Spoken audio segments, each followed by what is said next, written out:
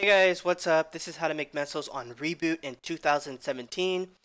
This is a remake to my last video because a lot of people were giving me a lot of crap on Reddit because I forgot something. I'll explain more about that towards the end of the video, but anyways, let's get right into it. So how to make mesos on Reboot. Okay, I think the best way, that's right, the best way is bossing, man. I don't care what anyone says, it's bossing.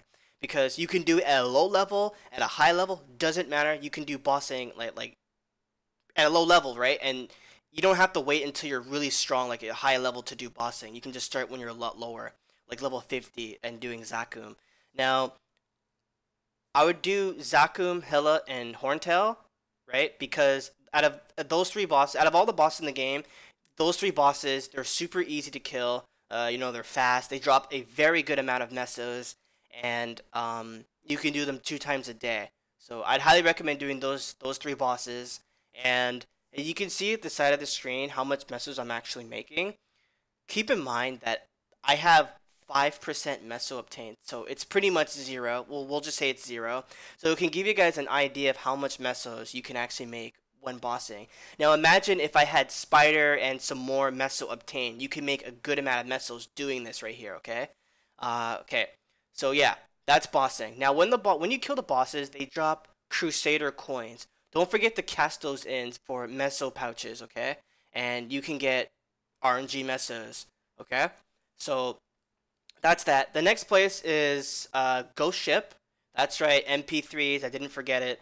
Now this right here is literally the hotspot. This is where everyone's coming to make mesos. I would highly recommend only coming here if you have meso obtained. If you have like no meso obtained, I think it's a waste of time.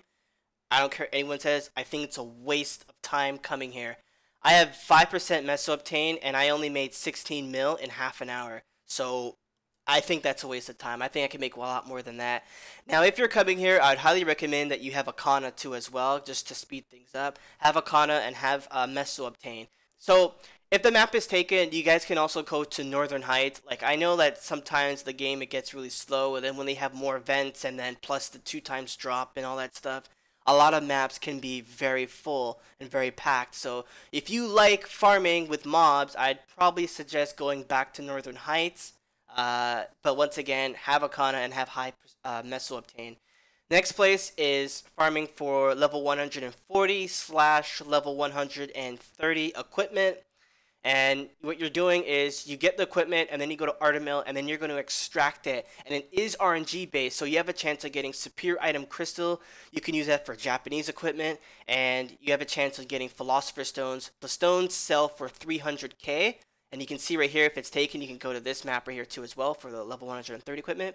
Now the stones sell for 300k, so it's pretty good, but remember it's RNG, okay?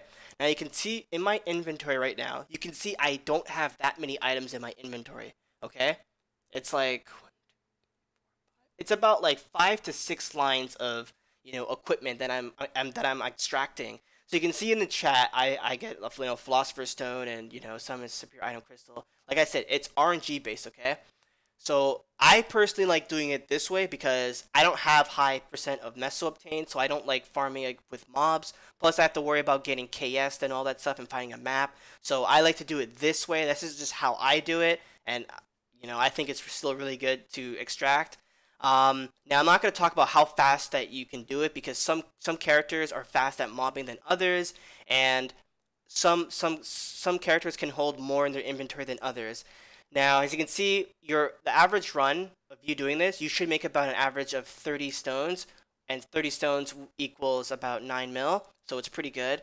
Now, I would suggest that you have just a little bit of drop percent, and you want to make sure that you're strong enough to kill the mobs in one hit. Next place is Temple of Time to farm for Piece of Time. I saw a video from a guy named Tommy Do. Oh, what do you know? He's in the server. What a coincidence, right? Yeah, so I swear that wasn't planned. So yeah, there's Tommy Do there, and he's farming for Piece of Time, and the Piece of Time they sell for 500k, which is really freaking good because you can make all your money off just doing this. This is hands down. I don't care what anybody says. Like, farming for a Piece of Time is the best way to make mesos. Okay, but you have to have a lot of stuff to do this, okay? You have to have the 3 tools. You have to have a Kana, you have to be strong enough to kill the mobs in one hit, and you have to have a extremely high amount of meso drop. I mean, sorry, of item drop, okay? You need item drop, Kana, and strong enough to kill the mobs in one hit. If you don't have any of those, I think it's a waste of time coming here. But if you have those, then I think this is the best way to make mesos, okay? Now, I only made a couple of the items, and you can see how much I made from that. So, yeah.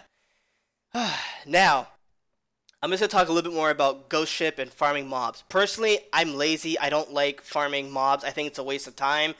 I only think it's good if you have a meso obtain and possibly a Kana. If you have those, and then I think it's the best way to make mesos. If you don't have those, I think, personally for me, I think farming for peace of time is hands down the best way next to bossing. Because bossing, you don't have to be funded to do this, and you can still make a good amount of mesos, okay? I don't care what anyone says. Personally, I think Ghost Ship and Northern Heights are, you know, the worst.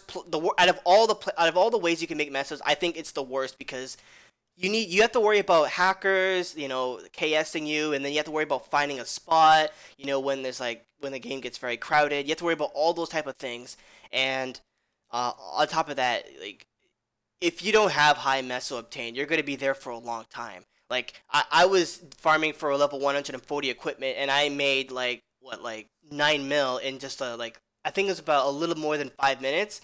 Now, you know, and I'm not funded. Keep that in mind. My character's not funded, so I make a good amount of messes doing that. Personally, I think Ghost Ship and Northern Heights are not the greatest, okay? I decided to remake this video because you guys gave me a lot of crap on Reddit because I forgot Ghost Ship. And Ghost Ship, I don't care what anyone says, it's not even that good. I don't care what anyone says, man, it's not even that good.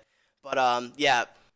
If you are unfunded, I highly recommend you guys do bossing to start out with, and later on when you get higher level, try to do the item extraction for 140/130 equipment. Try to do that, and later on when like, let's just say if you're tired of that, I guess you can try farming mobs if you're tired of doing that.